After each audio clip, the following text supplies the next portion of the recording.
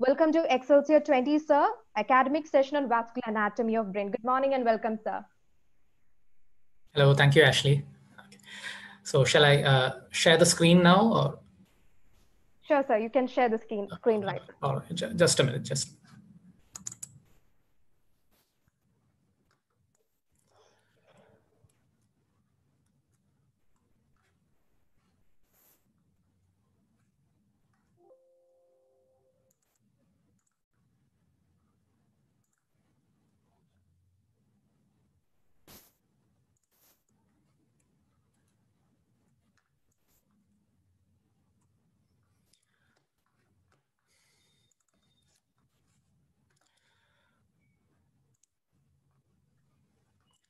All right, I hope I'm audible and my screen is visible. Yes, sir. Sir, do you want me to ask the question by the audience in between or at the end of this session? In the midst of my session, I'll have a few questions. I have a small quiz-like arrangement, almost short question, 5 questions. Okay, maybe. sir. But I think, so I'll have chat answers. Is that how it will be? Okay, sir. Yeah. We'll have chat answers. Yes. They can give the chat answers. I'll be able to view the chats, their answers, or yes, sir. You will be able to view. You'll be all able right, to. All right. Okay. So, all right. So can I start? Yeah. So. Yeah. So the topic is vascular anatomy of the brain. Why I hope the IMA-MSN asked me to do this topic is because mostly it is important for clinical practice, and as far as medical students are concerned, for their exams, either be it first year or in final year, or if they are preparing for their further higher studies or entrances. Neuroanatomy is a very interesting topic, and vascular anatomy thus is very important, especially in practice point of view. Having a good idea about vascular anatomy will definitely help you, give you an edge in your studies and in your practice. So this is a very vast topic, but I'll be just briefing through this so that you may be able to get at least some points according to your current knowledge. Okay. So before I start, I'll just have review some basics in 3 slides I prepared. One is the functional anatomy of the cerebrum. This is very important for you to understand the vascular anatomy because you will basically be overlapping the functional map with the vascular territory map that you will be learning. So I'll just mention some of the important functional areas. This is not a whole list, but only the most important functional areas. One of the most important functional area in the cerebrum that you will learn is the sensory motor cortices. As you can see, this is a top view of the cerebrum. This is the motor cortex shown as red. Okay, this is the coronal section view of that, the same. This is the medial surface, this is the lateral surface, superlateral surface. And behind what is shown as blue is the sensory cortex. Together it is considered as the sensory motor cortices. This is found in the precentral and postcentral gyrus, occupying this format in the cerebrum. So this is called the motor and the sensory homunculus. Homunculus means a little man.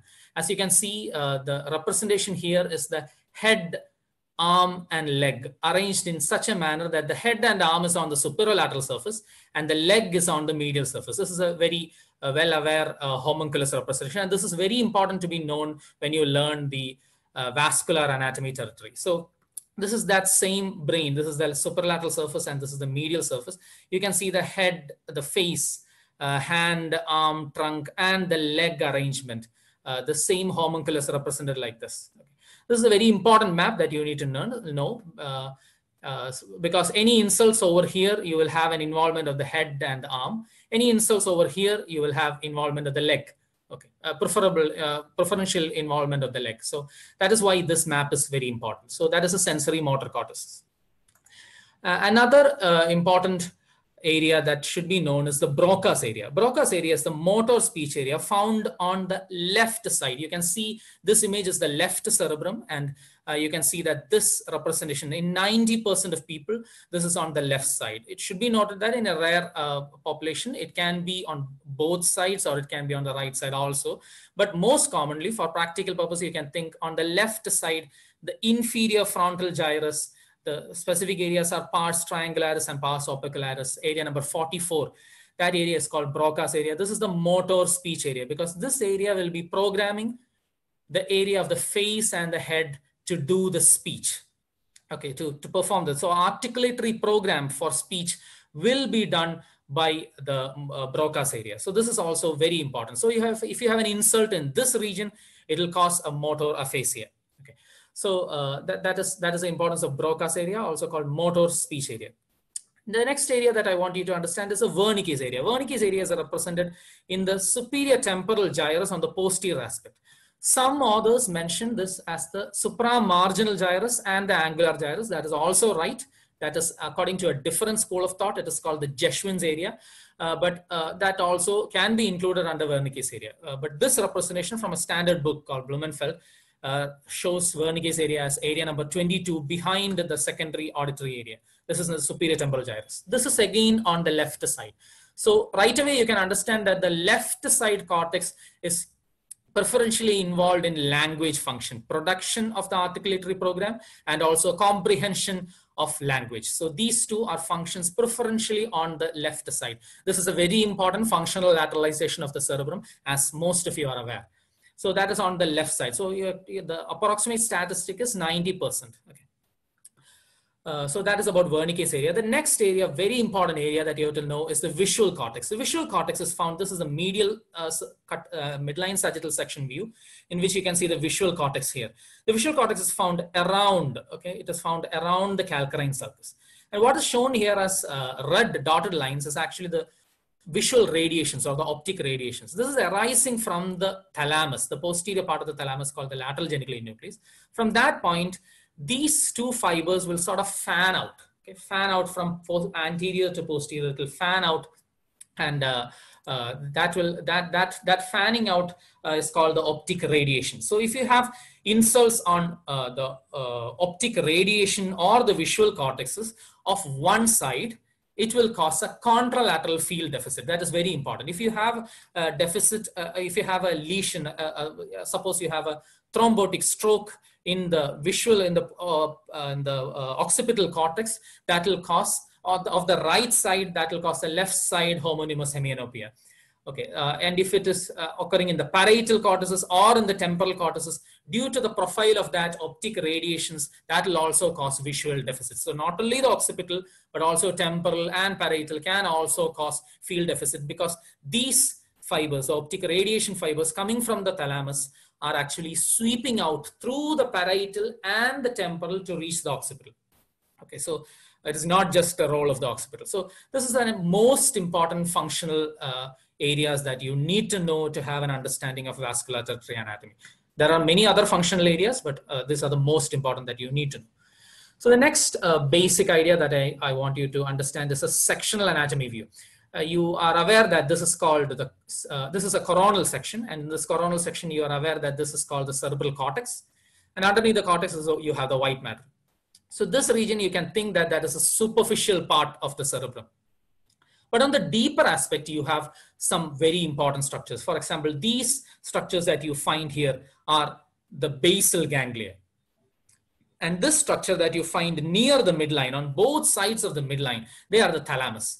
Okay. Now, between the thalamus and the basal ganglia, you have a white matter tract, and that is called the internal capsule. That is extremely important. If you are in later stages of your studies as medical student, you know the importance of internal capsule by seeing cases of stroke.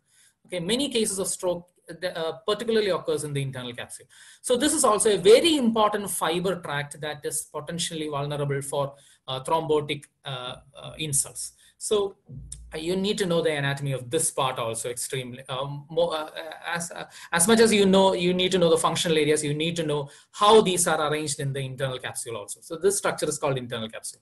Now I'm going to another view over here. This is an axial section. In an axial section, you can see this is the anterior, this is the posterior aspect. Here again, you can see the cortex beautifully arranged like a ribbon on the outside.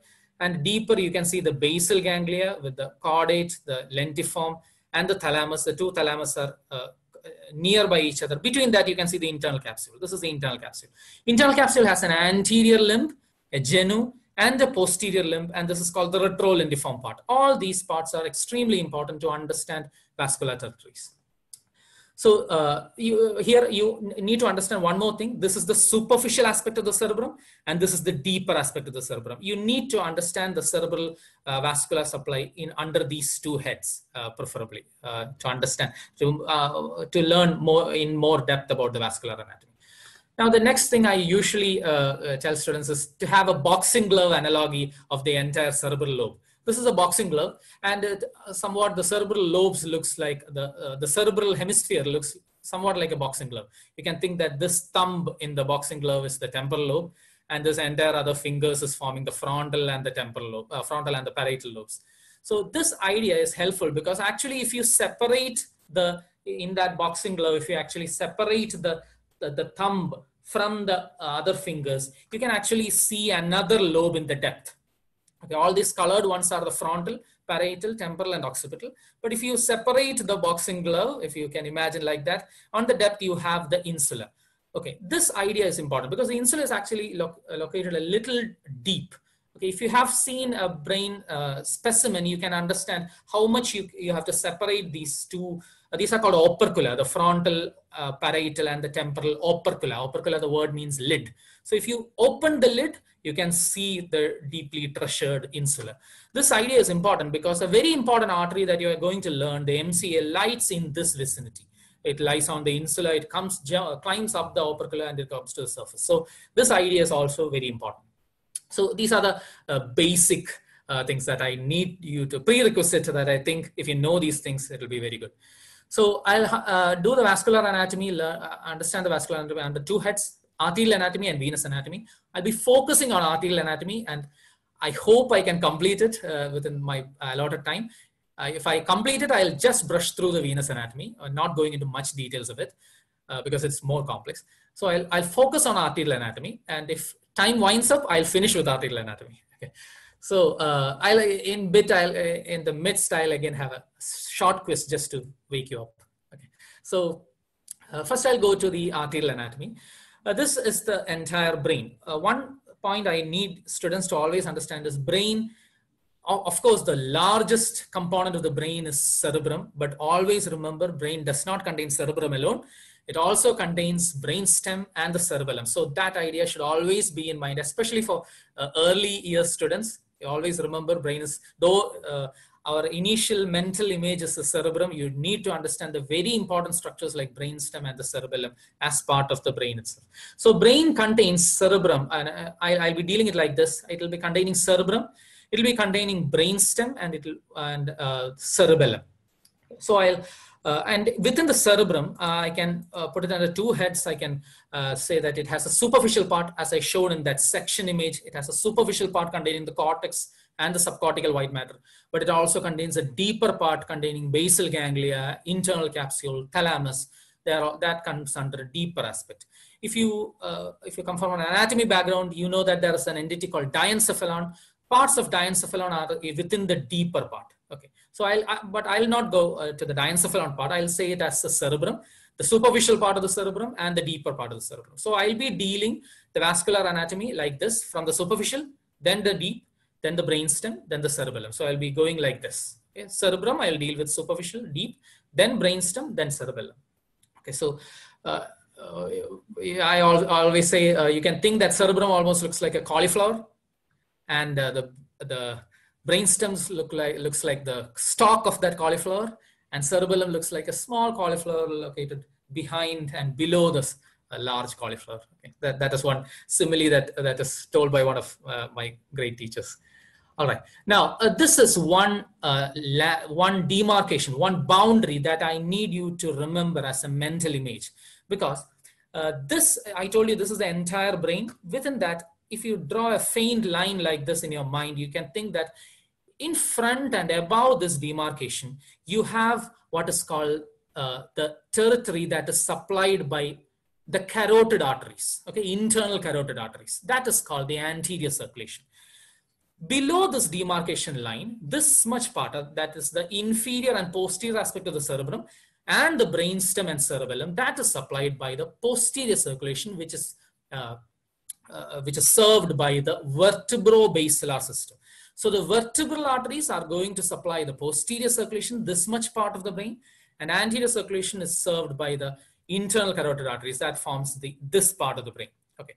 If you take a statistic according to the blood volume, 80% or almost 70% will be by the anterior circulation, and 30% maybe by the posterior circulation. But that should not that should not deceive you from the importance of posterior circulation. Though that is a volumetric statistic, both of them are very important. Okay, both of them are very important. A posterior circulation stroke can be equal or even more devastating when you compare with an anterior circulation stroke. So both of them are important, though volumetrically anterior circulation may be serving more of the brain, and due to that reason, more of blood volume will be carried by the anterior circulation also. So this is one idea that you need to remember. So this is a schematic image that is showing the arteries that are going to supply the brain. You know that this is the arch of the aorta. From the arch of the aorta, you have the brachiocephalic. This is the right side, and this is the left side. From the right side, you know you have a brachiocephalic, and on the left side, you have the left common carotid and the left subclavian. Okay. The left common carotid will divide into an external carotid and an internal carotid. The internal carotid is going to supply the brain. As I mentioned before, it is going to serve the anterior circulation. You can see the internal carotid coming from this side. The only difference here is that the common carotid is not a direct branch of the arch of the aorta. It is a branch of the brachiocephalic. Okay. Now from the brachiocephalic, you also have the right subclavian. The right subclavian is again giving the vertebral arteries. So the two vertebral arteries is going to supply the posterior circulation. The two internal carotids are going to supply the anterior circulation. All these are coming directly or indirectly from the arch of the aorta. This is important because this is the most usual pattern, but there can be so much variation. So this can directly arise from the aorta. Okay, so many variations are described already, and it's relatively common also. Now, one more thing I want you to remember is the aorta is arising from the ascending aorta. This part will be ascending aorta, which is coming from the left ventricle. That is also important because many of the embolus that are going to cause embolic strokes will be either from the carotid system, it can be from the aorta rarely, or it can be from a mural thrombus of the heart.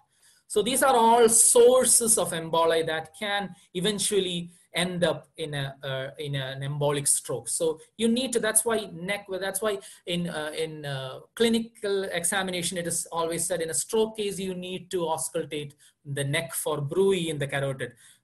So that all these things are pretty important. You need to know the origin of these arteries. So 4 arteries, okay, that's the point you need to remember. 2 internal carotids and 2 vertebral arteries are going to supply the brain.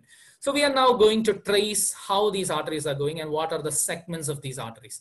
Now this is the right side lateral view, a beautiful picture by Netters, and it shows the common carotid dividing into internal carotid and external carotid.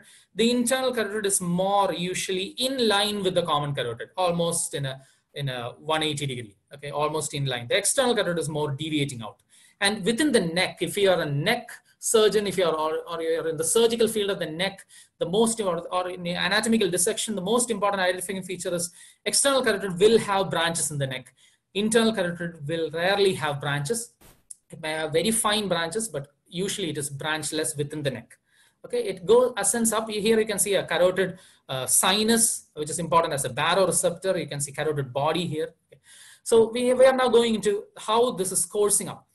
This part in the neck is called the cervical part. As you can see, ICA or the internal carotid artery and the VA, vertebral artery, has 4 segments.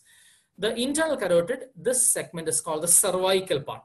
The cervical part ascends up the neck. At the base of the skull, it will enter into the carotid canal.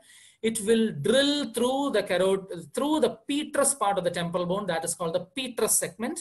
Okay, and the next, after it emerges out from the petrous segment, it will be found within the caverns of the cavernous sinus. Okay, within the cavernous sinus, that is called the cavernous segment, and then it will pierce the dura, after which is called the cerebral segment. So these are the 4 classic anatomic segments described in internal carotid: the cervical, the petrous or intrapetrous, and the next is the cavernous, and the next is the cerebral part. The cerebral part will be found out after piercing the dura. Okay, these are the 4 segments. Now, the 4 segment is a classic anatomical segmentation. In entrance questions, you may be asked what is Bothelier classification. It is an angiographic classification of the internal carotid. there it is divided into 7 segments. Okay, the details of the segments, I'm not going into that, but you need to know 7-segment classification of internal carotid is called Berthelier classification. Now I'm going into the vertebral artery, which again has 4 segments. Vertebral artery is arising from the subclavian, as you can see here. It is from the subclavian. That is important because this is important to understand the subclavian steal phenomenon. In a case of vertebral artery occlusion, you can have something called subclavian steal phenomenon. To understand that, you need to know it is a branch of the subclavian. So this is the vertebral artery arising from the first part of subclavian that runs backwards, and then it enters into the foramen transverse area of C6, and then it ascends up C5, 4, 3, 2, and then it comes out and it enters into the atlas vertebra foramen transversarium. Then it sort of becomes present in the suboccipital triangle, and then it pierces the dura, and then it enters into the cranium. Okay, this is the V4 segment. So this is the V1. This is V2. The V1 is called the pre-foraminal segment. The V2 is called the foraminal segment because it is running within the foramina. And finally, it will be related to the atlas vertebra, that is called the Atlantic segment. Okay, and after that, it will pierce the dura, and after that, it is called the intradural segment. Also, some say intracranial segment. So that is the V4. Okay, V4 part. So you can remember the similarity. Both of them are 4 parts, and all these you can have insults within this part. You can have a stroke due to insults within this part also. You can have a artery dissection here, a carotid dissection, a vertebral artery dissection, which can all cause strokes. Okay, so the neck course is also as equally important as within the cranium course. Now you can see over here, I already mentioned the vertebral arteries are going, and they are joining together to form the basilar artery. You can see the 2 vertebral arteries are joining to form the basilar. This is the internal carotid, and you can see a curious phenomenon here. The internal carotid, which is supplying the anterior circulation, and the vertebro-basilar, which is supplying the posterior circulation, are anastomosing here, or they are connecting here. This connection is found in the base of the skull. You know that this is the pituitary fossa. Around the pituitary fossa, you can see an anastomotic circle, and that is called the circle of Willis. Any description of the blood supply of the brain is incomplete if you don't go to the circle of Willis. Okay, it's a very commonly asked question in your exams, and this is the circle of Willis. You will know the basic pattern of how to draw a circle of Willis. You need to draw the 2 vertebral arteries joining it, 2 arteries joining to form a single artery. That's one of the unique phenomenons, relatively unique phenomenon occurring within the arterial tree in our body. So together forming the basilar artery. This occurs at the pontomedullary junction. Okay, at the junction between the medulla and the pons. Till the medulla, you have the vertebral arteries. Then it becomes the basilar artery. The basilar artery climbs up the pons. It divides into 2. These 2 are the PCA, or the posterior cerebral arteries. So that is the vertebro-basilar system, the basic outline of the vertebro-basilar system. Next, we'll go to the internal carotid system. This is the internal carotid artery. Internal carotid artery, you are seeing the internal carotid artery end on. It is going like this. Okay, that internal carotid artery is dividing into its terminal branches. The terminal branches are the ACA, anterior cerebral artery, and the MCA, middle cerebral artery. Okay, this is ACA and this is MCA.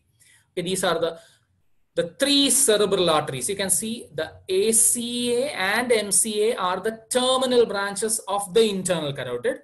The PCA is the terminal branch of the basilar artery, which is formed from the vertebral artery. So the posterior circulation ends in the terminal branch PCA. The anterior circulation ends in the terminal branches AC and MCA. You can see over here the ICA, the internal carotid artery. I'll use abbreviation throughout. ICA means internal carotid artery. ICA is going to split into a T formation. Okay, this is called the T formation. This is the ACA and this is the MCA. That is a T split of the ICA. Now you can, as I mentioned in the previous picture, you can see an anastomosis between this posterior circulation and the anterior circulation. So that anastomotic branch, very important anastomotic branch, is called posterior communicating artery. It should not be confused. This is called PCOM, or the posterior communicating artery. Posterior communicating artery is a branch of the internal carotid. Okay, it is a branch of the internal carotid. There are developmental reasons for considering this. This is branch of the internal carotid. Okay. Now, as I mentioned, this is called circle of Willis, though this does not look like a circle. It actually looks like a polygon. The two anterior cerebral arteries of both sides will be anastomosed by another communicating artery. This is called ACOM, anterior communicating artery. So you have two PCOMs on both sides. They are branches of the internal carotid, and you have a single ACOM connecting the two ACAs. Okay, this is the pattern. This is how the circle of Willis is completed. Okay, this is how the circle of Willis is completed. Now, before I go into more details, I want you to understand the important branches of this circle of Willis. Okay, I'll classify these branches as large caliber branches and small caliber branches. So first I'll go to the large caliber branches that you need to remember.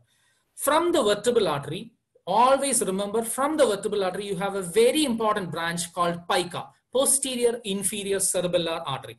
That is a branch of vertebral artery. It should not be confused. It's not shown in this picture, unfortunately. Now, both of these vertebral arteries join here, and it forms the basal artery. From that point, and the lower part of the basal artery, you have the ICA, or the anterior inferior cerebellar artery. So two cerebellar arteries from the initial part of vertebrobasilar system, PICA and ICA. From the ICA, you usually have the labyrinthine artery, which will be going to supply the internal ear. The labyrinthine artery can also arise from the basilar artery directly. Okay, it can be from ICA or from the basilar. Now, as it ascends up, just before terminating into the two PCAs, it will give off one more cerebellar artery. This is called the superior cerebellar artery. So you have three cerebellar arteries, and all of them are coming from the vertebrobasilar system. PICA from the vertebral, ICA from the lower part of basilar, and SCA, or superior cerebellar artery, from the upper part of the basilar artery. You also have penetrating branches, fine caliber branches here. These fine caliber branches are going, I told you, basilar artery is hugging the pons. It is lying in the pre-pontine cistern. So these branches is going to penetrate the pons. These are called the pontine penetrating branches. You also have penetrating branches coming from the vertebral artery, which is going to supply the medulla, because here the relation is medulla, here the relation is pons. Right.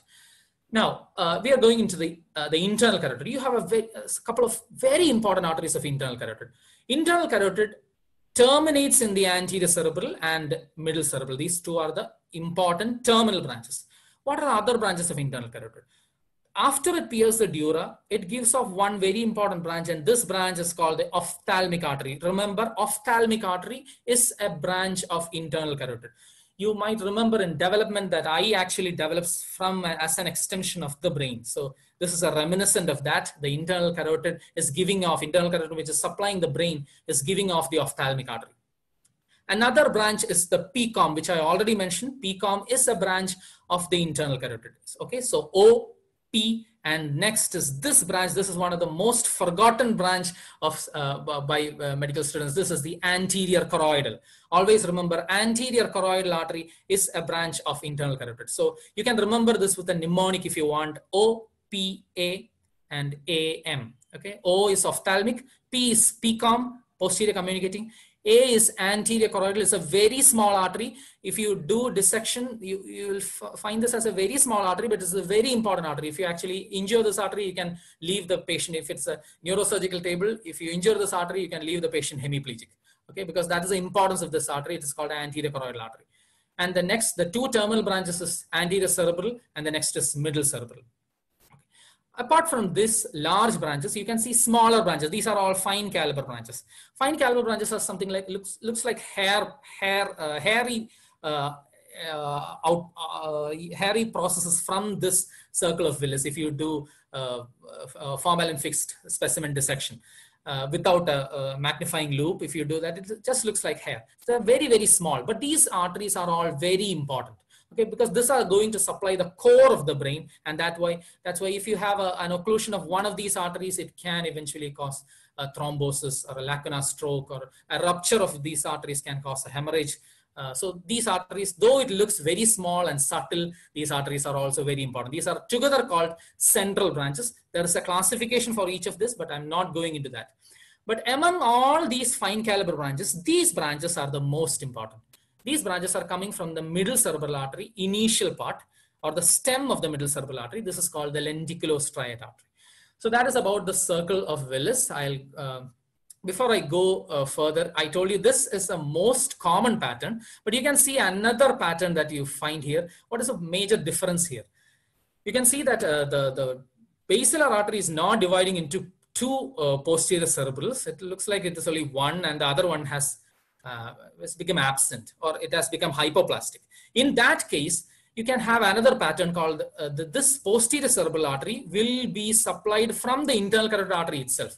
Because the reason is the posterior communicating artery in this case is larger than this segment. This segment is called the pre-communal segment, or the P1 segment of the posterior cerebral. So if the P1 segment becomes smaller, this artery becomes larger. What is the significance of this? Can you imagine what is the significance of this? If this is this pattern, this is the most common pattern. If you have an internal carotid artery occlusion, it will cause anterior cerebral artery and middle cerebral artery stroke. But in this case, if you have an internal carotid artery occlusion, you will have the tertiary involvement of ACA, MCA, as well as PCA. Okay, this format is called by the name fetal PCOM, and it is very common. Look at the percentage. It is approximately in 20 to 30% of people. You can have a fetal PCOM, and this is called fetal PCOM. Why it is called fetal PCOM? I mentioned initially that PCOM is considered as a branch of internal carotid. Actually, this is the initial fetal pattern where all the cerebral arteries are supplied by the internal carotid, but then the basilar artery takes it over. So if that doesn't happen, the posterior cerebral will be supplied by the internal carotid through the larger PCOM. Okay, so this is called a fetal PCOM pattern. The importance lies in the stroke pattern, in which ACA, MCA, and posterior cerebral of one side can be involved in an internal carotid artery stroke. I hope the point is clear. Now, though this is a diagram that we draw very often, but apart from that, you need to understand this pattern also. Opposing this on the brain.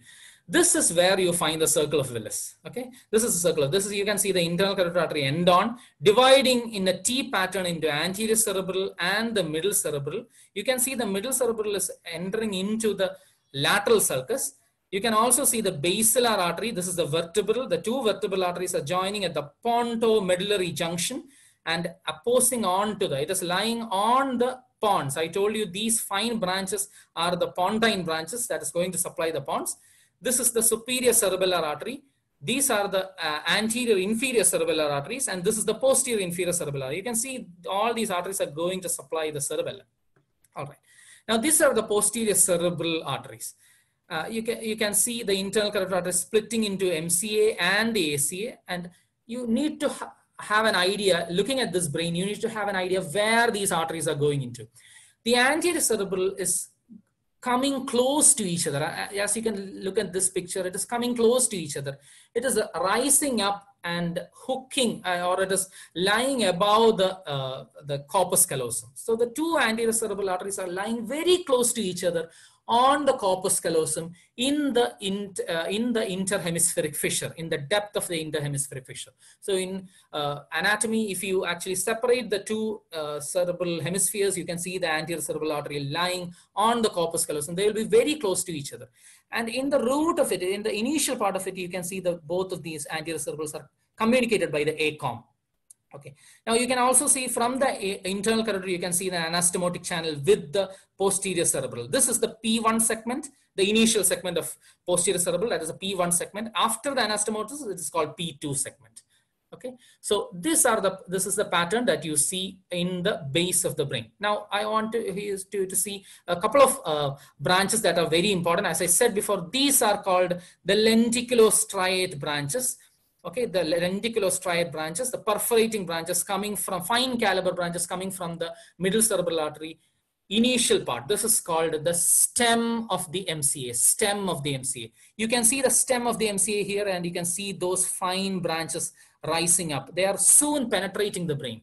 Where are they penetrating the brain? They are penetrating the brain at the anterior perforated substance. That is why the anterior perforated substance becomes perforated. Okay.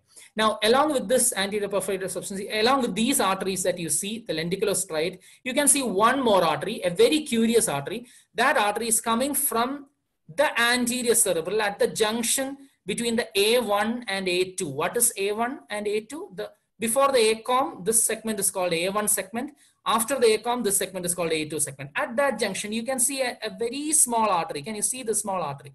This small artery runs backwards and joins these lenticulostriate branches in penetrating the brain. You can see that artery over here. Okay, this is that artery representation. This artery is running back. The anterior cerebral was running like this, but this small artery is running backwards. That is why it's called a recurrent artery. It is having a recurrent course. So this recurrent artery is called the recurrent artery of Hubner. The recurrent artery of Hubner is arising from the ACA at the junction between A1 and A2. This is also joining the lenticulostriate branches at the most medial part. The lenticulostriate branches are also called the lateral striate branches, and this branch is also called the distal medial striate branch, the recurrent artery of Hubner. So I want you to remember these two branches. I'll be coming to these again later in my quiz part. Okay, you just remember this is the anterior cerebral recurrent artery, also called artery of Hubner, and these are the lenticulostriate arteries. Okay, these, though they are very subtle, looking very small, okay, looking very simple, humble, they are very, very important. Okay, now this is the anterior cerebral, and this is the middle cerebral. So though this is the diagram that you usually draw, you need to know how these are coursing. The anterior cerebral are coming very close. The middle cerebral are going out into the stem of the lateral sulcus. This is the stem of the lateral sulcus. The posterior cerebrals, I didn't mention about posterior cerebral. Where is the posterior cerebral going into? Posterior cerebral is going to wind the midbrain. This is the medulla, this is the pons, and this is the midbrain. So these two posterior cerebrals are going to wind the midbrain. So that is a course imagination that you need to have. Anterior cerebral, in my body, anterior cerebral will be running close to each other near the midline. Middle cerebral will be running in the Sylvian fissure stem. The posterior cerebrals will be winding the midbrain posteriorly. Okay, so that is the course, the main course of the three arteries. Now, more details about the circle of Willis branches, a little more details. I told you these fine branches coming from the P1 segment, that is going to penetrate the posterior perforated substance. These branches coming from the MCA initial part, M1 segment, that is going to pierce the anterior perforated substance. You have two anterior perforated substance here, and you have a posterior perforated substance here. All these are going to supply the core of the brain. I told you in the initial slide, this is going to supply the core of the brain. Now, this is the artery that I mentioned before. This is the internal carotid. This is the MCA, and this is the ACA. This is the anterior choroidal. The job of the anterior choroidal is to form the choroid plexus of the ventricle. That's why the name is like that. But the anterior choroidal is also supplying the core of the brain, especially parts of the internal capsule. So that is the importance of anterior choroidal. Okay. You can see the posterior cerebral clearly winding the midbrain. You can see it winding the midbrain clearly. Okay. Winding the midbrain. This is actually lying in the cistern, in the ambient cistern, or the perimesencephalic cistern. Okay, cistern means a space in the subarachnoid space. So these are the posterior cerebrals winding the midbrain. This is the middle cerebral artery going laterally, and this is the anterior cerebral artery coming very close to each other. Okay. So that is about the finer caliber branches that you see over here, and the anterior cerebral and the anterior choroidal. The anterior choroidal is found just inferior to the optic tract. Okay, that is also an important relation. It is found just inferior to the optic tract, as you can see here.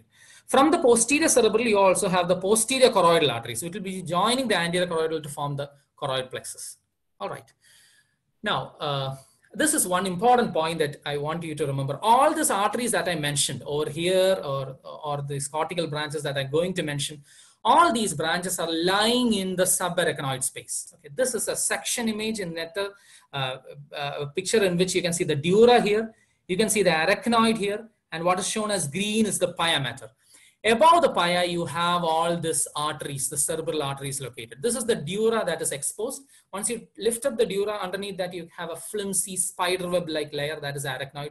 Under the arachnoid, you have all these vessels. So suppose one of these vessels ruptures outside the brain, then that will cause bleeding into the subarachnoid space. That is why it is very important to know that the vessels are lying in the subarachnoid space. All these arteries, all these cortical arteries, and all this, the circle of Willis are lying in the subarachnoid space, or their cisterns. Here you will have cisterns. I have already mentioned the basilar is lying in the prepontine cistern. The circle of Willis is lying in the chiasmatic and the suprachiasmatic cistern. This is lying in the interpeduncular cistern, and this posterior cerebral is lying in the perimesencephalic or the ambient cistern. Okay, all this are lying in subarachnoid space. If you have rupture of any of these vessels before it enters cerebrum, it will cause subarachnoid bleed, an SA hemorrhage, subarachnoid hemorrhage. So that is about the outside, the main course of the circle of Willis. Now I'll go to the territories in the superficial part, then the deep part, then the brainstem and the cerebellum. Okay. Now first I'll go to the superficial blood supply. First I'll go to middle cerebral artery. Of all these cerebral arteries, MCA is the most important one that you have to learn, because that is the largest of all these three branches, ACA, MCA, and PCA. And MCA is the one that is most commonly affected by diseases. You have MCA strokes more common than ACA and PCA if you look at the statistics. So this is the MCF. So I'm going to trace the course of the MCA. MCA, as I told, is a terminal branch of the internal carotid. It lies in the stem of the lateral sulcus. It goes laterally. It divides into two branches. You can see it is arising from the anterior, from the internal carotid. It lies in the stem of the lateral sulcus. It is actually long. This is a foreshortened view. You can see how long it is if you look from the inferior aspect. So it is long like this. Then it divides into two divisions. These are called the superior and the inferior divisions. This is the superior division and this is the inferior division. The superior division and the inferior division is lying on the insula. I told you this is how the boxing glove is separated, and I told you these arteries are lying in the depth on the insula, on the surface of the insula. So from that point, the branches will climb up the opercula, the frontal operculum, the parietal operculum, and the temporal operculum, and then it will lie in the cortex. It is called the cortical branches. So there are total 4 segments for the middle cerebral artery. All these are important. I'm mentioning only about segments of the MCA. I'm not dealing about the other segments. This is the M1 segment. M1 segment lies in the stem of the lateral sulcus. That is also called the sphenoidal segment. The M1 segment is important, very important, because that will also give off the lenticulostriate branches. Okay, so if you have an occlusion of the M1 proximal segment, that will have the territory involvement will be the entire MCA territory, as well as these important penetrating branches. Okay, then it will lie on the insula. That segment is called the M2 segment, also called insular segment. That will be lying on the surface of the insula. Once it reaches this sulcus is called the circular circles of the insula. Once it reaches there, it will then climb up. Okay, climb up the opercula, and that is called the opercular segment or M3 segment.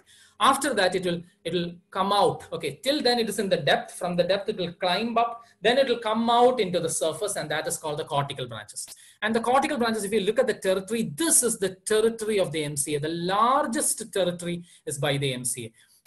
If you look at the cortical surface, okay, it will spare only this much part which will be supplied by the ACA, and this much part will be supplied by PCA branches. Other than this much enormous area will be supplied by MCA. If you try to overlap the functional maps, you can understand that a left MCA cortical stroke will have involvement of Broca's area. It will have involvement of the head area, the arm area. It will have involvement of Wernicke. Okay, that is why I told you that you have to learn the functional map initially, and then overlap that to the territorial maps that you learn in the arterial anatomy. So imagine a particular case in which only the superior division is involved.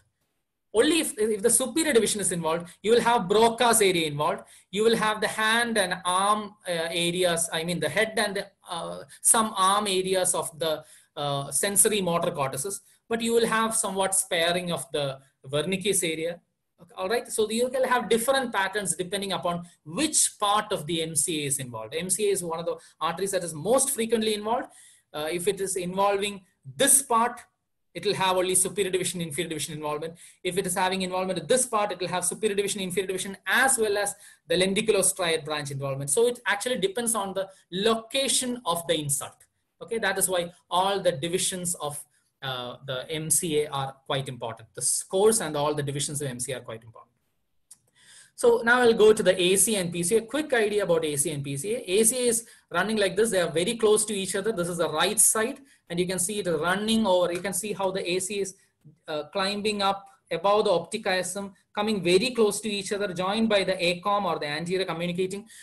Beyond that, it is running up over the corpus callosum, okay, to supply this much part of the medial cerebral surface. So the medial cerebral surface mainly is supplied by the anterior cerebral.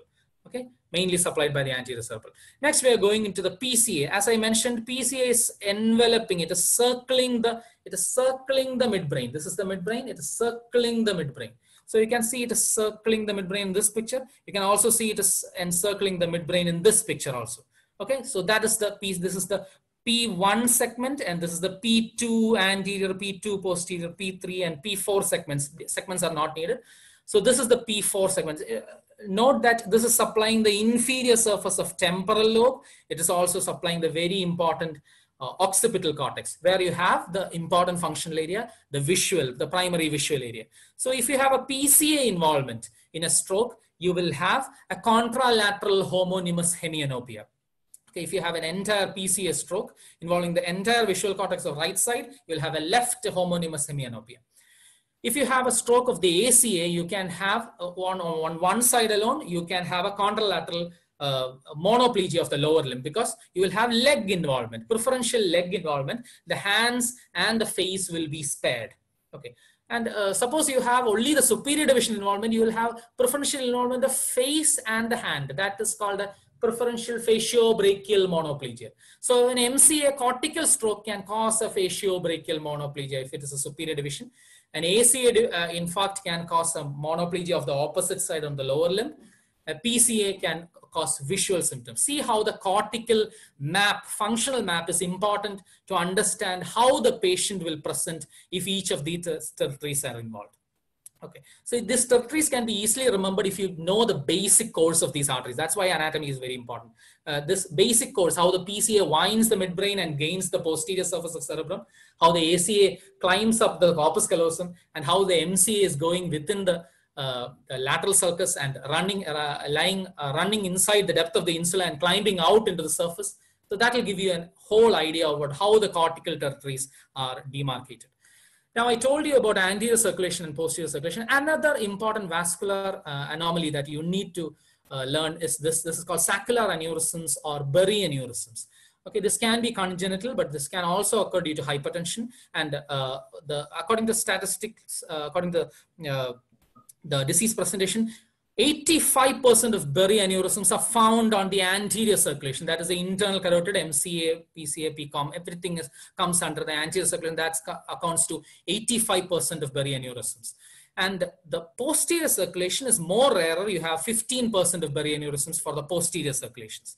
Okay, suppose this aneurysms ruptures, it can cause a subarachnoid hemorrhage. This is an axial CT image where you can see acute blood in a CT. The CT is one of the primary investigations that you may be doing in a stroke case, and that will cause all the subarachnoid cisterns. Here you have the suprachiasmatic cistern that is filled with blood. So that shows that one of these aneurysms may have ruptured. Subarachnoid hemorrhage can be caused due to trauma, but non-traumatic cause of subarachnoid hemorrhage is aneurysm rupture. And from your basic idea of anatomy, you need to understand that anterior circulation is more common for aneurysms. You can have aneurysms very bizarre locations. One of the regions of aneurysm that is usually asked in entrance examinations is this one. This is called a PCOM aneurysm. You can see this is the PCOM. Okay, the PCOM aneurysm. If you have a PCOM, the posterior communicating aneurysm, it can classically compress the oculomotor nerve and cause, since oculomotor is going to supply the extraocular muscles, a PCOM aneurysms can cause an ophthalmoplegia. So an aneurysm that can cause an ophthalmoplegia, usually as a painful ophthalmoplegia, is a PCOM aneurysms. That's one of the favorites for entrance examiners. All right, so this is a subarachnoid hemorrhage. You can see the subarachnoid cisterns are painted white. That is because of acute blood. And this is also called Berry aneurysm. So now I completed about the superficial blood supply, and I mentioned how the blood vessels are lying on the surface and how the cortical territories are divided. Next, we are going into the deep blood supply. Deep blood supply is also equally important and maybe more confusing for many of the students, especially I've seen many final year students getting confused about the deeper blood supply. This is a coronal section. I told you a coronal section shows the cortex, subcortical white matter, and the deeper part. This is the deeper part. We are focusing on this aspect. See, this is the internal carotid. Internal carotid is dividing into the anterior cerebral. I told you the T division. Internal carotid splits into anterior cerebral going midline. Okay, coming to the midline, you can see the other anterior cerebral here. And the middle cerebral that is lying in the stem of the lateral sulcus. So that is the middle cerebral. From the M1 segment and from the A1 segment, you can see fine caliber branches. These are the fine caliber branches. These branches were piercing the anterior perforated substance. I told you it is perforated because it is getting pierced by these small, fine hair-like branches. And these branches, fine caliber branches, these will go into the depth of the brain. You can see how these are going parallelly into the depth of the brain, and it is supplying the basal ganglia containing the lentiform nucleus, the caudate. The thalamus is not shown here. It's an anterior cut. If you go posteriorly, you can see thalamus, which will not be supplied by MCA. It will be mainly supplied by posterior cerebral branches. Okay, so all these branches are very important because this is also supplying the internal capsule. Look at the internal capsule. Internal capsule is supplied mainly by the lenticulostriate branches of the M1 segment or the stem of the MCA. So stem of the MCA gives off lenticulostriate, that is supplying the internal capsule. Look also this branch, this is the recurrent branch of the anterior cerebral. This is called the Huebner's artery. The Huebner's artery also supplies a part of the internal capsule, particularly the genu and the anterior limb. Mostly the anterior limb is supplied by this artery. This is called the Huebner's artery. Okay, this is the internal capsule sandwiched between the caudate and the lentiform nucleus.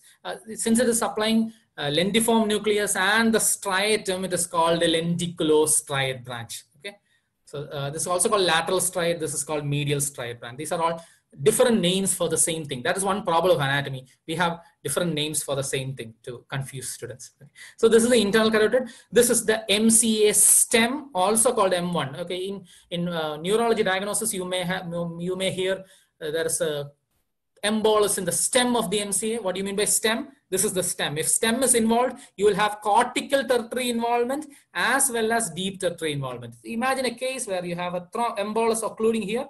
You will have internal capsule, wide region of internal capsule involvement as well as cortical involvement. Suppose you have an occlusion only on here, you will have only superior division involvement. So it basically depends on, you imagine this is just like plumbing. You imagine a pipeline. Which part of that is blocked, that much territory will be affected. So just something like that, or like water supply, if you can imagine. So this is the recurrent artery of Huebner, and these are the lenticulostriate arteries. A beautiful diagram from Blumenfeld. Now, this is again the pictures that is showing the deeper branches. I mentioned this already. Here, I want you to understand this segment also. This is the P1 segment. From the P1 segment, you have fine branches that is penetrating the posterior perforated substance. This is the P1 penetrators. These are going to supply the thalamus. Okay, so the thalamus will be supplied by these perforators. These are also very interesting. So all these fine caliber branches are important. Equal or more important than cortical branches. Not only cortical tertiaries are important, deeper tertiaries are also important. So this is one beautiful diagram, and I have not seen such a diagram anywhere else. This is the picture of the internal capsule with its different territory supplied by different arteries. Okay, now look very carefully. This is the first artery that I want you to catch your eye. This is the middle cerebral artery perforators. These are the middle cerebral artery perforator or the lenticulostriate that is supplying most of the internal capsule. Okay, most of the internal capsule is supplied by these perforators. The perforators that are going like this, that is supplying most of the internal capsule. Look at this, just a single shot. You can see a lot of yellow in there. That is the middle cerebral artery perforators. Okay, now look very carefully. This is anterior. This is posterior. Internal capsule is actually a wide. Just a minute. Internal capsule is actually a wide, it's almost like a bouquet, almost that is what you're seeing here. This is anterior, this is posterior. From the anterior, it is a wide origin, but it all converges to a small area. Okay, you can see that origin from here, and it converges into a small area. So this is anterior and this is posterior. Why did I say so? You can see the temporal lobe facing anteriorly. So this is anterior, this is posterior. In the anterior limb, you can see one part, anterior limb and the genu of the internal. This is anterior limb, this is genu, this is posterior limb, and this is retrolendiform. In the anterior limb, you can see an area supplied by anterior cerebral artery. This is the territory supplied by Huebner's artery. Okay, Huebner. So Huebner's artery involvement, it can preferentially involve anterior limb, the caudate is on that side, and also some part of the genu can be preferentially involved in a Huebner's artery involvement. This is anterior cerebral artery perforators. That's why Huebner's artery involvement can cause a faciobrachial monoplegia, because the genu will be containing the fibers, descending fibers coming from the head region. So that part will be preferentially involved. So Huebner's arteries occlusion is another cause of faciobrachial monoplegia, classical cause of faciobrachial monoplegia, other than superior division of MCS stroke, which I mentioned before. Now, another color that I want you to remember here is this, the green color. What is a green colored tag? That is the anterior choroidal artery. I mentioned anterior choroidal artery is a very small branch coming from the internal carotid. It is mainly supplying the choroidal plexus, but it also supplies the depth of the brain. This is the anterior choroidal. Look at the territory where the anterior choroidal is supplying. Anterior choroidal is supplying the posterior limb and the retrolendiform part. Okay, this is the globus pallidus. This is a picture that is going like this. Okay, so this is anterior limb, this is genu, this is posterior limb, and this is the retrolendiform part. The retrolendiform part is mainly occupied by the optic radiation. So look how the anterior choroidal is supplying the posterior limb as well as the retrolendiform part. So an anterior choroidal involvement can cause a hemiparesis of the opposite side as well as optic radiation deficits or optic field deficit of contralateral side. So this is how different arteries can cause different presentations if it's deeper branches, fine caliber branches are also involved. All right.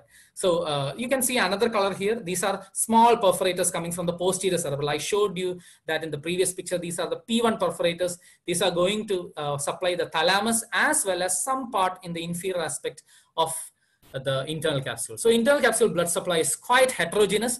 The main supply is by MCA perforators, but you have ACA perforator, Huebner's artery supplying anterior limb. You have the retrolendiform part and part of posterior limb supplied by anterior choroidal, and you have some fine branches from the posterior cerebral and the posterior communicating that can also supply the internal capsule. So it's quite heterogeneous. It's not a single supply of the internal capsule. Now this is a very good picture because this is what you will be seeing in section. In MRI sections or CT sections, this will be the picture that you will have. This is a combination. This picture is a combination of cortical as well as deep territory. First, I'll go to cortical territory. You can see the ACA territory in the medial surface, extending into the superlateral surface. You can see the wide MCA territory, and you can see the PCA territory posteriorly. So that is the cortical territories. Now we'll look at the deeper territories. The main supply of the internal capsule and the lendiform nucleus is by the MCA deep branches or the lendiculostriate branches. The anterior cerebral recurrent artery or the Huebner's artery will be supplying anterior limb and genu along with the caudate.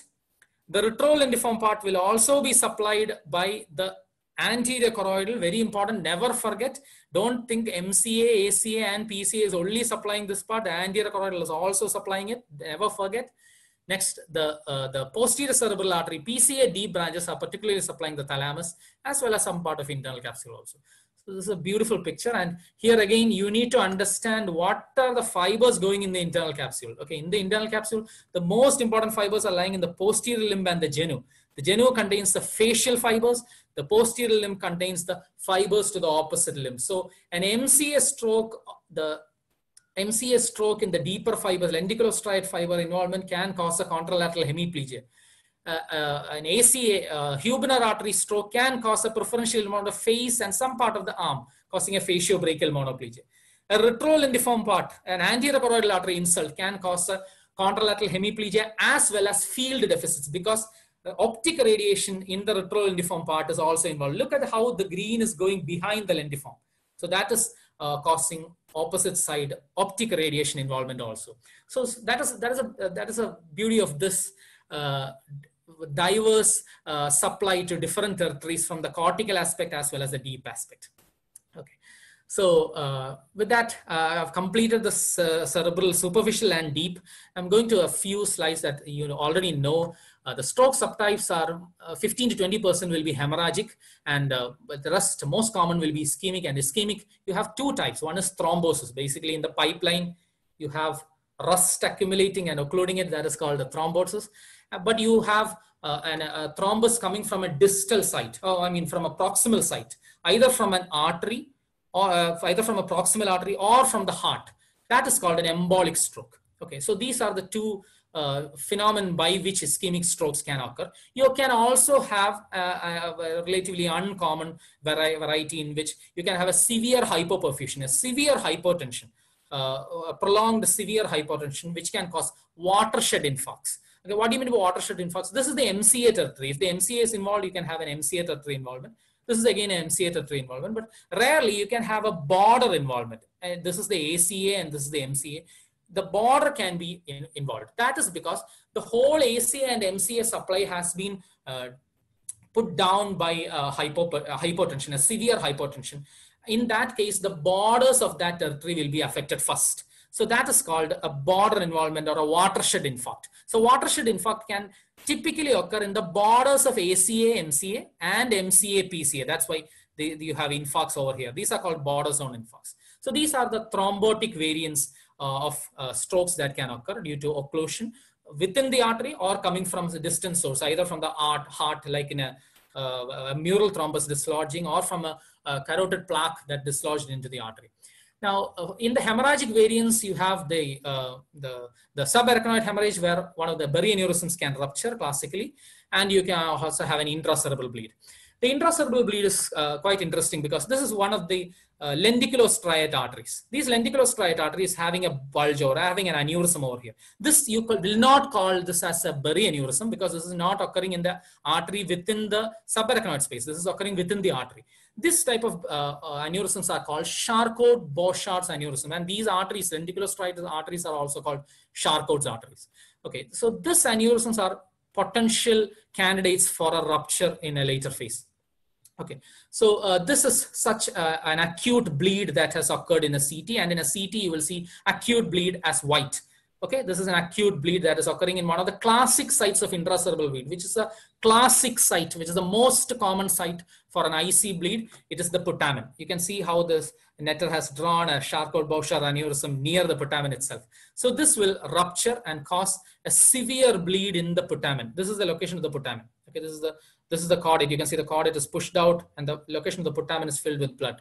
So this, what occurs is actually this, one of these arteries, even if it's a single aneurysm in a very fine caliber branch, that will rupture. And that rupture will cause a bleed. And this bleed will cause a mass effect. And that mass effect will cause shear and twisting stress on other vessels, which will eventually develop weakening of their walls, and they will also rupture. So eventually the mass of blood will go on. It is like an avalanche. It is called an avalanche effect. This avalanche model was actually proposed by a neurologist called Fisher, and in which even if you have a single vessel rupturing, it can eventually, over time, it can cause more and more vessels rupturing and creating a mass of blood. It is actually, the problem of this stroke is having a large intracerebral mass within the brain that has developed acutely.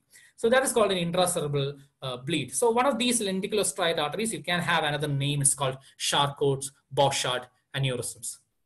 Okay, so this is another case where you don't have an aneurysm. Instead, can you see the marked area in this radiopedia image? I thank them, is showing some hypo-intense regions. These are areas of infarcts, okay, old infarcts that has underwent liquefactive necrosis. If you have completed your pathology, you know, in the brain, necrosis will cause a liquefaction, and that will cause a collection of a lacune, and that's why it's called lacunar strokes. So lacunar infarcts or small infarct, these are basically infarcts. The previous one was a bleed, it is rupture of blood vessel. Here it is an infarct. You have occlusion, and the tissue over there has died.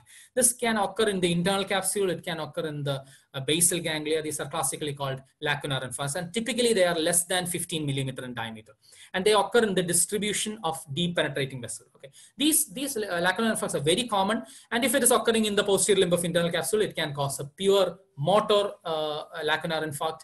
It can cause motor and sensory infarct. It can cause ataxic hemiparesis. because internal capsule contains not only sensory and motor fibers, it also contains fibers going to the cerebellum. So all these variants, if this is occurring within the thalamus, it can cause a pure sensory stroke. That is called a thalamic stroke. So anywhere within this deep part of the brain supplied by the deep penetrating vessels can undergo a thrombosis and cause a lacunar infarct. So lacunar infarct are typically less than 15 millimeter infarcts. So that is about cerebrum, which is the main topic of my presentation today. Next, I'll just brush through brainstem and cerebellum. Brainstem blood supply, you can remember if you know the course of vertebral artery. Vertebral artery runs like this, gives off anterior spinals, gives off posterior inferior cerebellar, joins as the basilar at the ponto-medullary junction. So till the medulla, you have the vertebral artery giving off medullary branches. The basilar artery runs in the pre-pontine system that will give off the penetrating branches to the pons. Then at the ponto-mesencephalic junction or the midbrain pons junction, it will separate into two posterior cerebral arteries, which will again give branches to the anterior part of the midbrain. So these are how the branches go towards the brainstem, and you classically have territories in the brainstem also, which I'm not going to that details today because of the time lag, but I'll just mention in the midline, you have vertebral artery paramedian branches. Laterally, you have vertebral artery lateral branches, including the posterior inferior cerebellar artery. Very important. That is why pica involvement, though it's a cerebellar artery, that can cause a lateral medullary syndrome. So very commonly asked question, lateral medullary syndrome caused by pica, because pica, though it is supplying cerebellum, you can see the light blue color in the cerebellum, it is having a territory of supply on the lateral part of the medulla. Never forget, that is pica. Next, in the pons, you have the basilar perforators in the midline, and they are called, they're basilar, the midline perforators. You also have laterally going circumferential perforators. Okay. Over here, you will have the posterior P1 and P2 segments perforators will be supplying the midbrain. Remember, the PCA is also supplying the posterior inferior part of the cerebrum also. So that's why you have that brown color all over here, including, so the posterior cerebral is not only supplying the cerebrum, it is also supplying the medial part of the midbrain due to the penetrating branches. As you saw, thalamus is also being supplied by the penetrating branches of posterior cerebral. So the map of the cerebral blood supply and the brainstem blood supply is not so neat. Okay, that's a point you need to remember. You have overlaps. Example, pica is also supplying the lateral part of the medulla, classically like that. And you have classic brainstem syndromes. I'm not going into the details. Weber, Benedict, Claude described in the midbrain. Millard, Gobler, Fauville described in the pons, and medial medullary and lateral medullary described in the medulla. If I need to explain this, I need to show what all structures are there in the brainstem, which I'll not be doing now, which we'll be doing in a later phase. Now coming to the cerebellar blood supply. Cerebellar blood supply is basically, again, 3 blood vessels, which I already mentioned. You have the pica arising from the vertebral. Never forget, pica is arising from the vertebral, that is supplying the posterior inferior cerebellum, also gaining lateral part of medulla. Never forget. The ica coming from the lower part of the basilar, supplying the anterior inferior cerebellum, also the middle cerebellar peduncle part. Then the superior cerebellar artery supplying the superior part of the cerebellum. These are the territories that are described. The green one is the SCA territory. The ica supplying the middle cerebellar peduncle and the anterior inferior part of the cerebellum, and the pica representing the rest. Remember, pica is also supplying lateral part of medulla. With that, I've completed the brain circulation arterial segment. Next, I'll go to a quiz just to wake you up. So, Ashley, can I see the answers within the chat? I'll go to a small quiz. Okay. With that, I think I'll just. After that, I'll go to 5 slides of venous anatomy, and then I'll close. The first question is, which is the most common artery involved to cause a lateral medullary syndrome? Which is the most common artery involved to cause a lateral medullary syndrome? Choices are pica, ica, medullary branches, vertebral artery, basilar artery. Can I get the answers?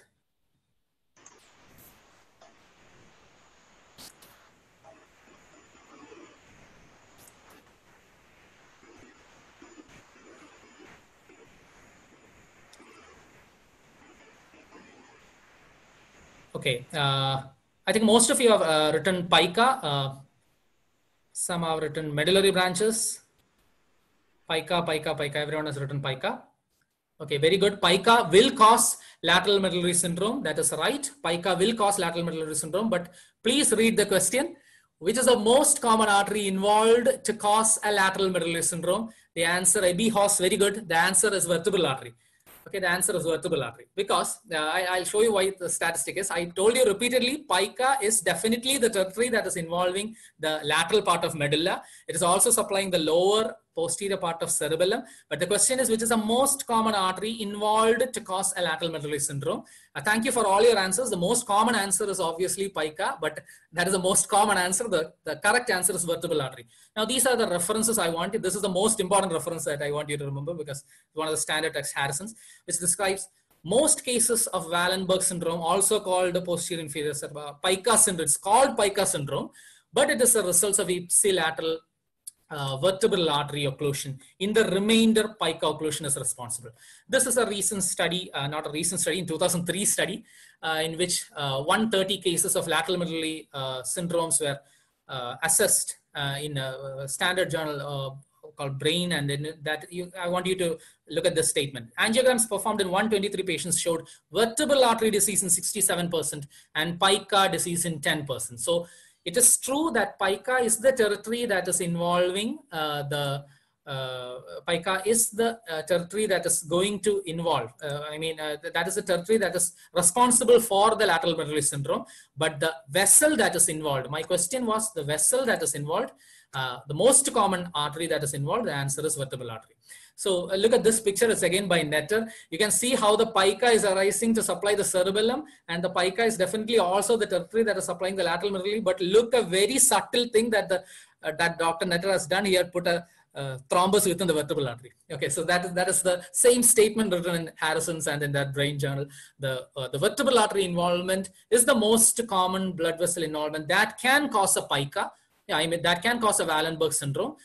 Though Wallenberg syndrome territory is supplied by pica. The main reason, the main logic is pica is a branch of vertebral artery. So disease of the vertebral artery is more common than disease of the pica.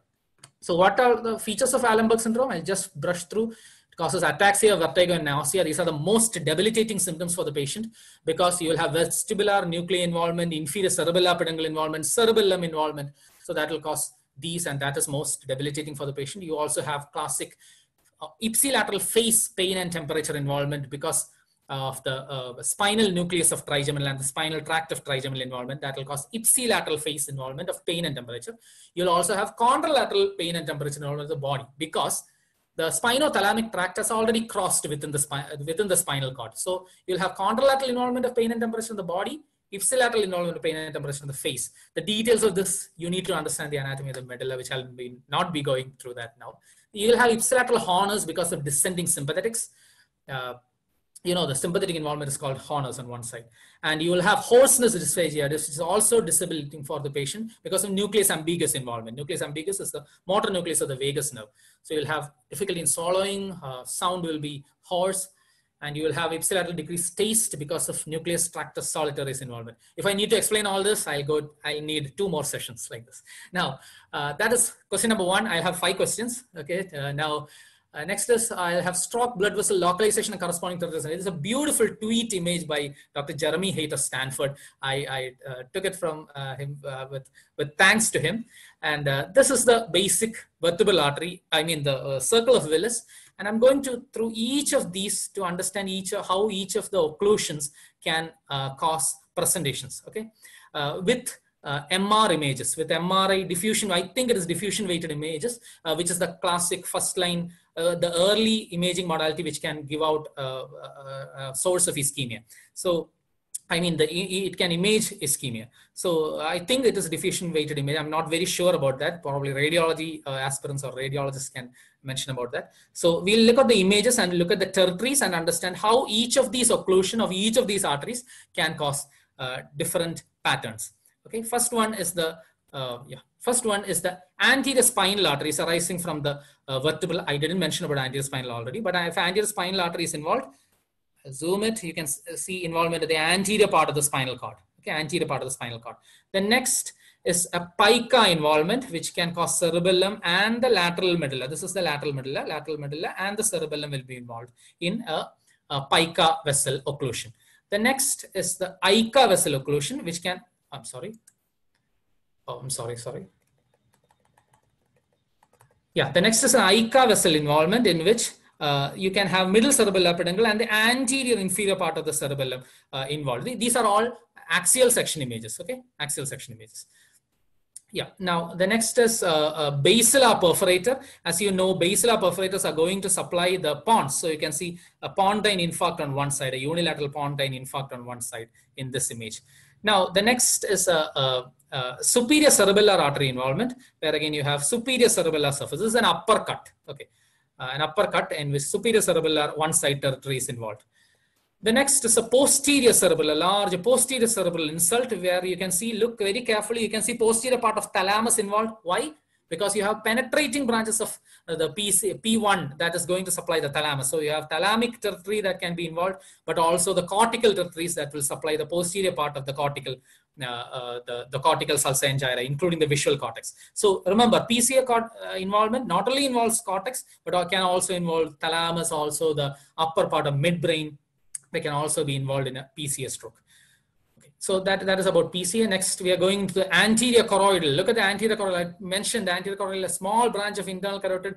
If that is involved, it can cause insult of the, it can cause an affliction of the posterior limb as well as the retrolentiform. This is the lentiform nucleus. Behind the lentiform nucleus, you have the retrolentiform. So this will cause a contralateral hemiplegia as well as visual field deficit. Okay, it's a beautiful picture because it's a very good summary integrating all anatomy as well as imaging with clinical presentations, if you can think about that too.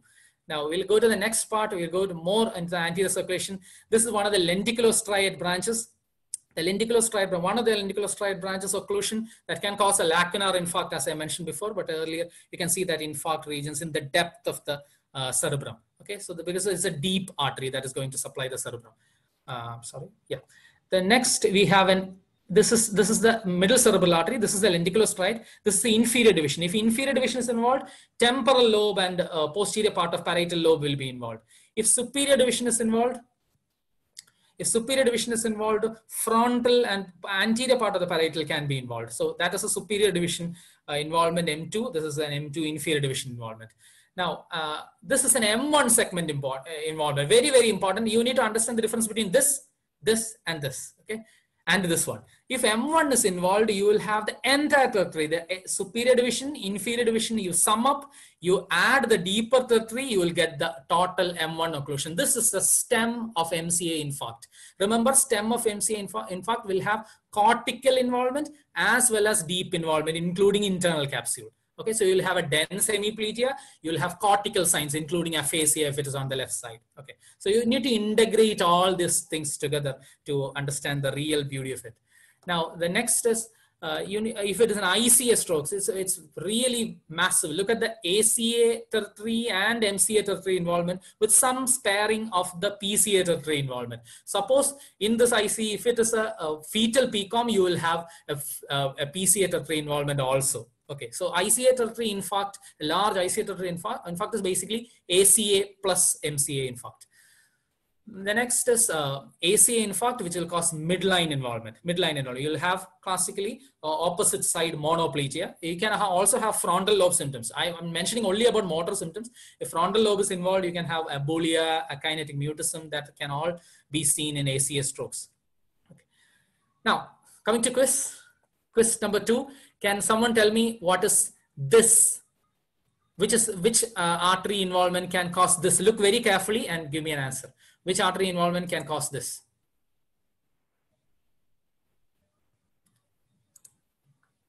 Where should I look for answers? I have to go for chat. Yeah. Very good. Recurrent branch of Hubner. That is what is said by many students have said. Recurrent artery of Hubner. Some said vertebral. No, that's early. Ophthalmic. No. Ophthalmic will not have a brain involvement. Okay, ophthalmic is going only to the eye. So this is the recurrent artery of Hubner. Actually, the term is actually, I read somewhere that it's called recurrent artery of Heubner because he's actually German and the pronunciation is Heubner. I'm not very sure about that. I read somewhere that it's called Heubner. So Very good. You listen very carefully. It is involving the caudate nucleus and the anterior limb of the internal capsule. So it can cause a faciobrachial monoplegia. It can also cause caudate nucleus involvement, which can cause movement disorders. So it is called the recurrent artery of Hubner. You are very correct. That is a, sorry. Yeah, that is called the recurrent artery of Hubner. Very good. Also called distal medial striate branches from the ACA. Okay, ACA distal medial striate branches. Now I'm going to next quiz. Okay, 5 quiz questions.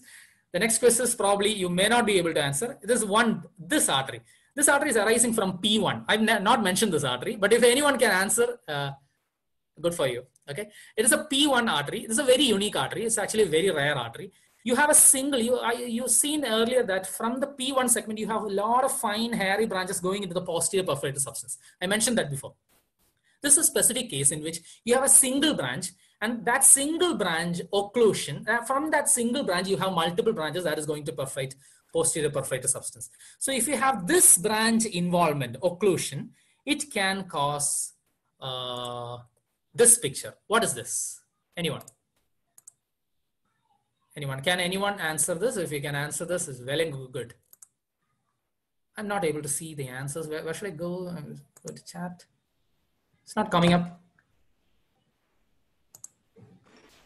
So you can see the answers in the chat. Yeah, I saw it. Very good. Sharon, Glenn, very good. You mentioned it as artery of Percheron. Very good. This is called the artery of Percheron. Very good. This is called the artery of Percheron. Artery of Percheron, AOP. This is artery of Hubner. Okay, so many named doctors and scientists. This is again a German, Gerard Percheron.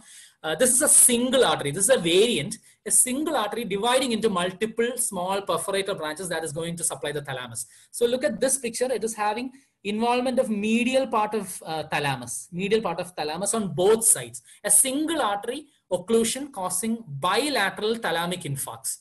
That is a rare artery of Percheron. Very good. Someone answered it. Very good. So they are called artery of Percheron. Okay, artery of Percheron is a variant. It is a variant. But if you have an artery of Percheron infarct, it can cause bilateral thalamic involvement. Bilateral thalamic involvement is very important because both thalamus, if both of thalamus or both frontal lobes are involved in a disease, that can cause affliction of consciousness system. Okay, so this is one of the cause of acute onset drowsiness or coma. Okay, in such a way, AOP, artery of Percheron, is unique. It's a very rare. Don't think it's very common. It's very rare, but it's very interesting because it's a single artery. It's a variant. You can read about it. Okay, artery of Percheron. Very good for the one who answered. And what is a pointed structure? Anyone, can you answer this? What is a pointed structure? What is a pointed structure? It's a case, a CT image. I didn't write that. It's a CT image. It's an acute dysphasia. That means aphasia or facial droop. So it looks like an acute cerebrovascular event clinically. And on CT, this is the thing that is seen. What is this?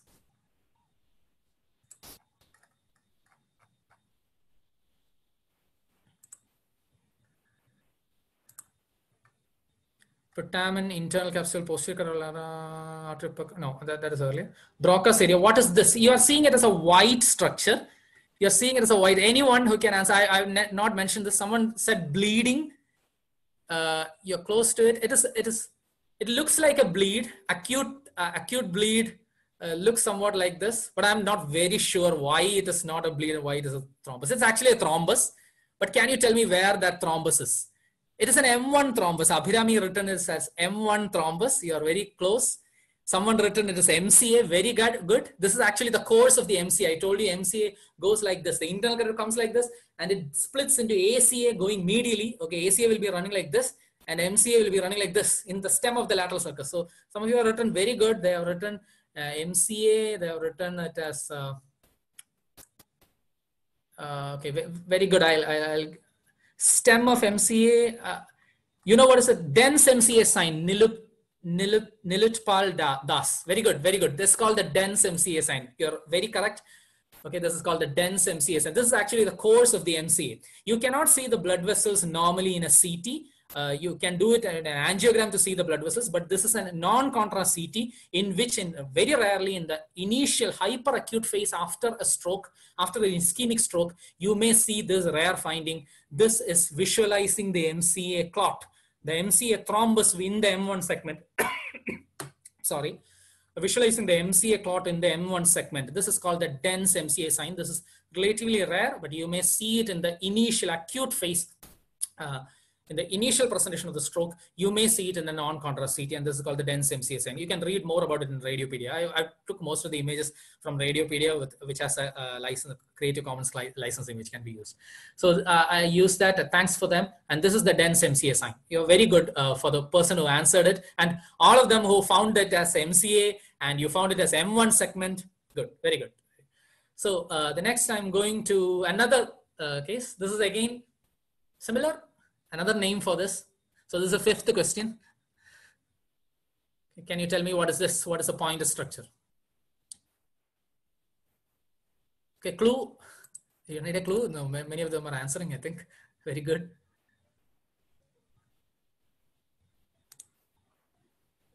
I'm not very sure. In fact, M2 in the insula, very good. This is the Sylvian fissure, very good, very good. You have very good cross-sectional anatomy sense, very good. This is the Sylvian fissure, and so this is the insula. You are seeing M2. Sharon, you're right. This is M2. Anaka has written it is MCA, correct? Correct. This is similar to the previous one. This is again, you are visualizing the clot within the insular segment or the M2 segment. This is called the MCA dot sign. Okay, MCA dot sign. If you look at this picture again, this was the dense MCA sign where it looked like a thread of clot lying in the dense in an axial section. But here you will see as dots because they will actually be running on the surface of the insula. So you will view it as dots. Okay, so you'll view it as dots. That is called an MCA dot sign. This is again seen in Radiopedia. You can read about it. Okay, so the dense MCA and MCA dot sign, you'll get a better idea of it if you have a visual imagery of how the MCA artery is going through, how the M1 is located, how the M1 is giving off lenticular striate, how it is lying in the depth of the insula, and how it is climbing up the opercula and coming into the cortex and supplying the entire cortical territory. Very good. Thanks for answering all this. Now, venous anatomy, I think I'll do it in 2 minutes. Okay, quick. This is the, mostly I'll give you some quiz points. With that, I'll close. This is the superficial cortical veins, again, lying along with cortical arteries, but the venous anatomy is a little more complex. This is a superficial middle cerebral vein. Unlike you have a middle cerebral artery, here you have a superficial middle cerebral vein, and that is connected to the superior sagittal sinus by this. This is called the superior anastomotic vein of Trollard. Okay, this is relatively large, and you classically it crosses the parietal lobe. Okay, next you have the inferior anastomotic vein that classically crosses the temporal lobe. This is the temporal lobe. So that is the inferior anastomotic vein of the Labbe. Okay, this is vein of Labbe and vein of Trollard. Usual entrance questions that you may get. And this is called a superficial middle cerebral vein.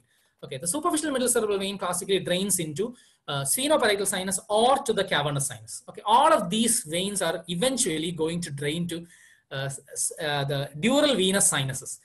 Class on dural venous sinuses is 1 hour, so I'll not go into that, but I just want you to identify this is superior sagittal sinus, this is inferior sagittal sinus, and this is straight sinus. Straight sinus is formed by the inferior sagittal sinus joining with the great cerebral vein of Galen. This is called the vein of Galen. Both of them join to form the straight sinus. The straight sinus and the superior sagittal sinus will meet at the confluence of sinuses. Most common mistake made by students, they say superior sagittal sinus and inferior sagittal sinus. No, straight sinus and the superior sagittal sinus. Straight sinus runs like this, superior sagittal sinus runs like this. Both of them meet at the confluence of sinus, also called torcular of Herophili, and they part into the two transverse sinuses, or the lateral sinus, also called lateral sinus. That is what you are seeing here. And finally, the lateral sinus will run like this and exit out in the jugular foramen. You can see accompanying cranial nerves that will exit out. You can see a lot of other dural venous sinuses. All of these are important, but I'm not going into that. It'll be draining the entire brain, will be draining into the dural venous sinus, and from that there it will be coming out. Okay, that's a point you need to remember. Now, veins within the brain are usual questions, can be questions in your exams. Okay, especially anatomy exams or for entrance exams, because they are confusing. Many students get it wrong.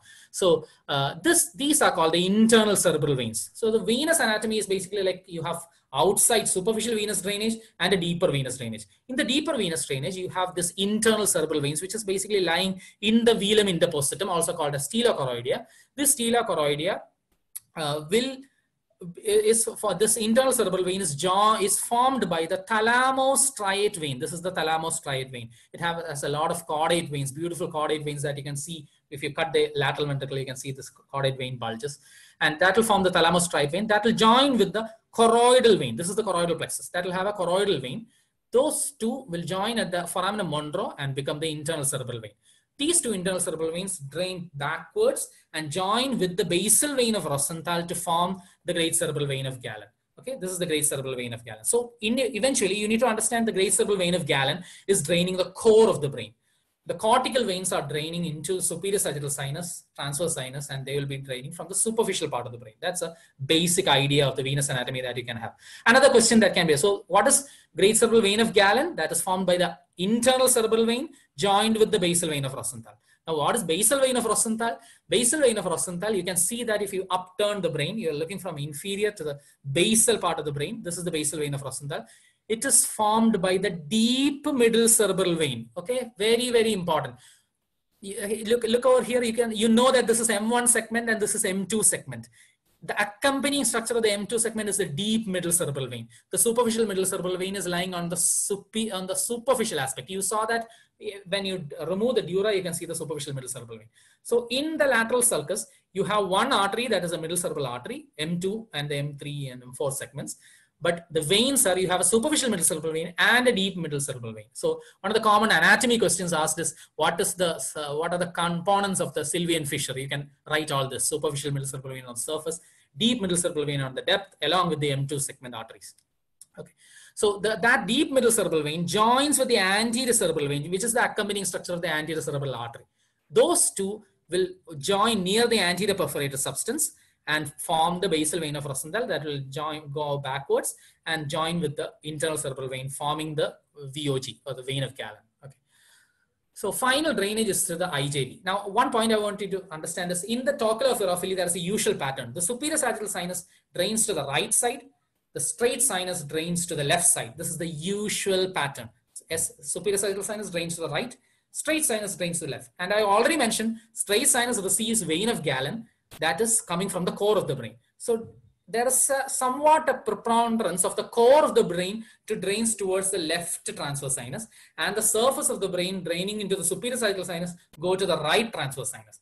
And finally, the transverse sinus becomes sigmoid sinus and drains into IJV. So the left IJV is somewhat draining the core of the brain, and the right IJV is somewhat draining the surface of the brain. That's a relative preponderance like that. Okay, so that may be significant in some cases. So with that, I think I'll finish up. Finally draining into IJV. Okay. So thank you so much for listening. And if you have any comments or any doubts, you can approach me in my email ID. This is doris.54@gmail.com. And if you are interested, you can see my YouTube channel, which I've started a couple of months back, few months back. It's called Air Anatomy because I use a lot of gestures in several scenarios to teach short topics of anatomy. It's not extensive, but if you are interested, you can kindly support me. So with that, I'll finish up. If you have any doubts, you can ask. If you have any comments, please reach out in my email. Thank you so much. Thank you, sir. Thank you, sir, for being here and being a true inspiration and teaching us this topic. Thank you. Thank you for being here. Thank you for the details. Yeah, I would like to thank the IMA. I would like to thank IMA MSN, the moderators, especially Justin, who contacted me, and I would like to also thank all my colleagues in my department who have even helped me. My postgraduate students who have helped me in preparing the slides also. My colleagues, a lot of my colleagues, including my head of the department, my senior teachers, and my junior colleagues also. Thanks to all of them, and thanks to all my listeners. Thank you. Have a good day. Thank you all. Thank you.